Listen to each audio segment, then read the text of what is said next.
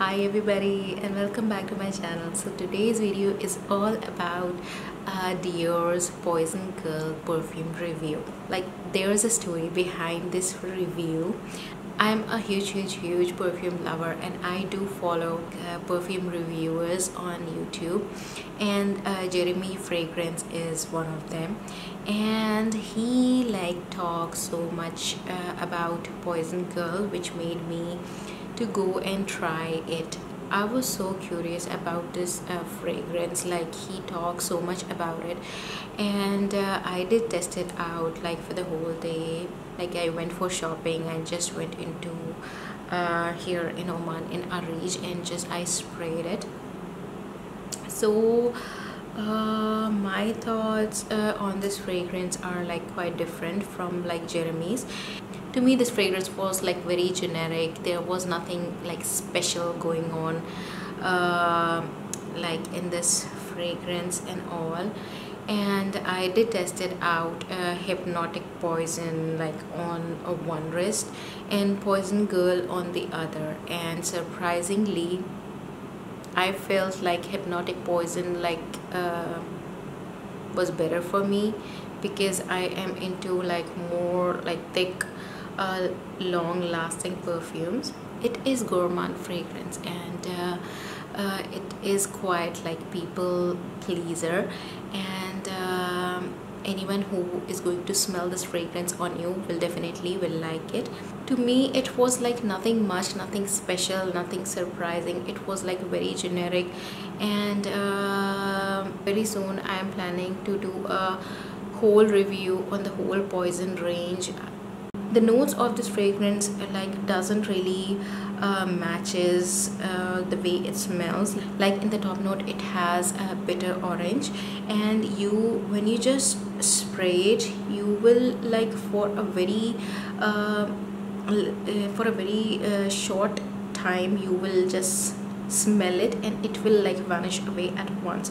It has middle notes of damask rose and bay rose, and surprisingly I did not smell any roses or anything that way in this fragrance. The base notes of this fragrance are tonka bean, vanilla, sandalwood and tolu. It's sort of a balm, but I really don't know much about it.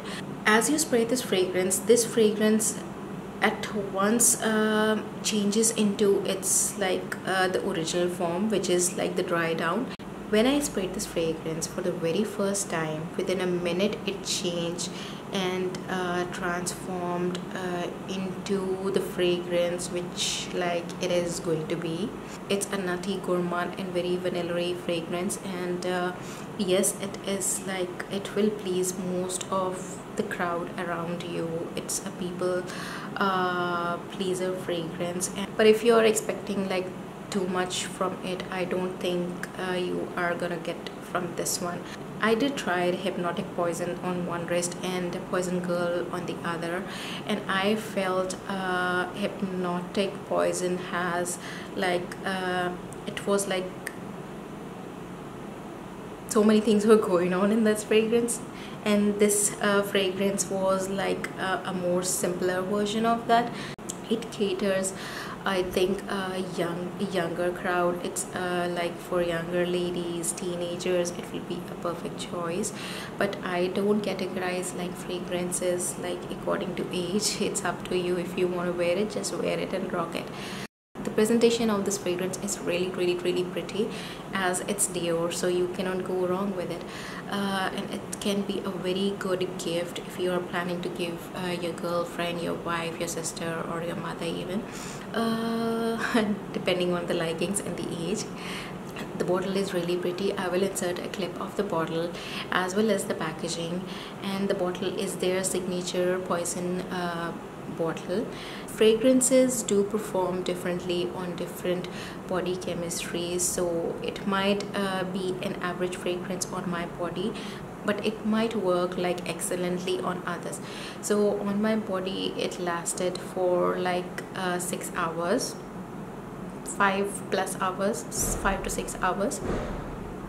for the very first 2 hours it was like projecting nicely, like the projection was there, ciliage and everything was there. After 3 to 4 hours it was becoming the projection was becoming less and less, and the last 4 to 6 hours it has become a skin scent on my body. I really don't know how this fragrance work on you guys if you own it, but that was the case on me. I do have dry skin, I think that's the case. I really don't know about it, but I am just sharing my experience with you guys. But Hypnotic Poison was like a better performing one if I compare these two. So that was my quick review. I just wanted to keep it simple and just share my thoughts on this fragrance because I did try it out, and because of Jeremy I really wanted to go and have a sniff how this fragrance, what is like the amazing thing in it, and I did not find it like a very, what do you call, surprising or amazing or like, you know, something special. It was like really generic to me. It is just a nutty gourmand vanilla fragrance. So yeah, that completes my quick review on Poison Girl. On this channel I do different perfume reviews, so if you want to stay tuned to all my content, make sure to subscribe to my channel. Till my next video, take very good care of yourselves. Bye.